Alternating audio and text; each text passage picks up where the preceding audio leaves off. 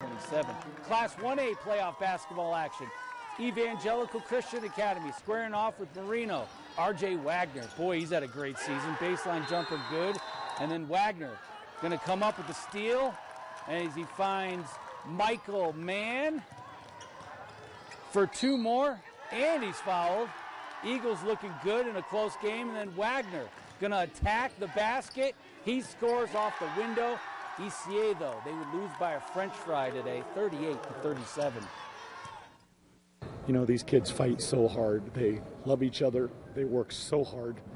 And, you know, it just wasn't in the cards today. You know, I think we've been successful in a lot of ways, and so we'll let it hurt a little bit because this isn't the outcome we wanted, and we'll get back after it later.